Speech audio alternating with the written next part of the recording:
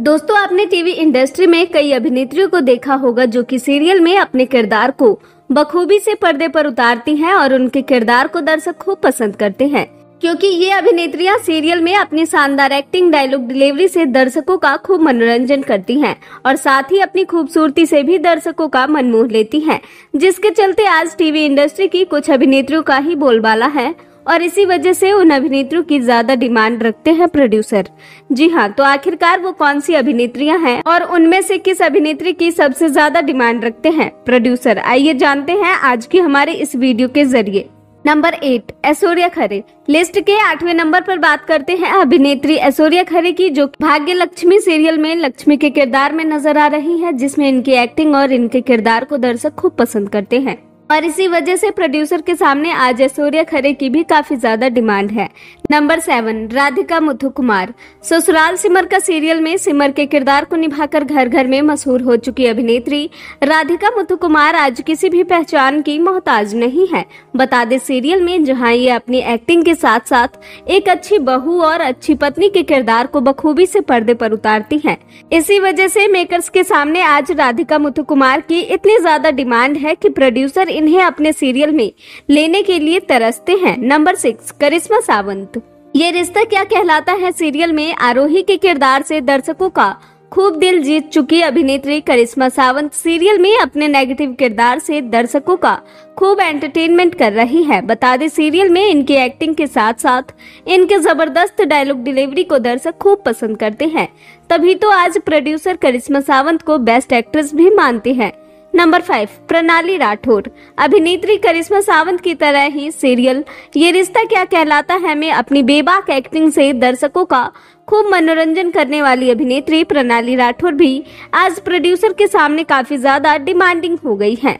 जी हाँ, हर कोई प्रोड्यूसर इन्हें अपने सीरियल में लेने के लिए तैयार रहते हैं, क्योंकि प्रणाली राठौर अपने हर एक किरदार को बखूबी से पर्दे पर उतारती है।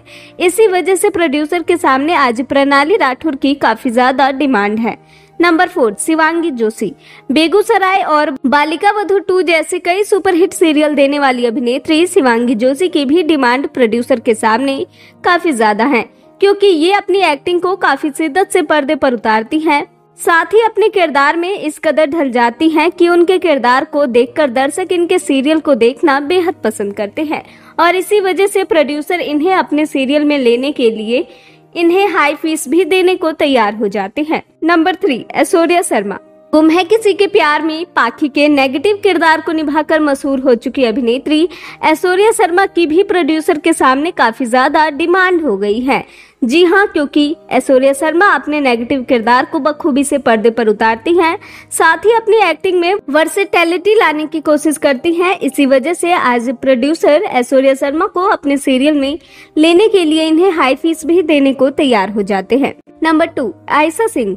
ऐश्वर्या शर्मा की तरह ही सीरियल गुम है किसी के प्यार में सई के किरदार को निभाकर आज लाखों करोड़ों दर्शकों की चहेती अभिनेत्री बन चुकी आयशा सिंह आज प्रोड्यूसर की पहली पसंद भी बन चुकी हैं, क्योंकि प्रोड्यूसर को इनकी एक्टिंग और इनकी डायलॉग डिलीवरी बेहद पसंद आती हैं, जो अपने किरदार को इतनी ज्यादा खूबसूरती से पर्दे पर उतारती हैं कि प्रोड्यूसर इन्हें सीरियल में लेने के लिए इनकी हर एक मांग को पूरा करने के लिए तैयार हो जाते।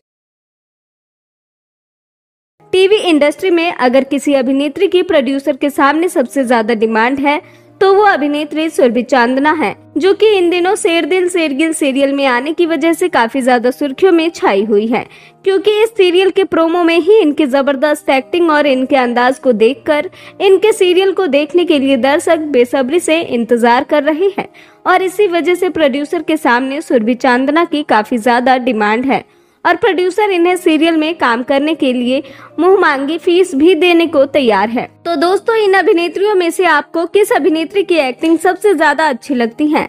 आप हमें अपनी राय कमेंट बॉक्स में कमेंट करके जरूर बताएं। साथ ही टीवी की दुनिया से जुड़ी ऐसी ही और तमाम खबरों को जानने के लिए आप हमारे चैनल को सब्सक्राइब करना ना भूलें।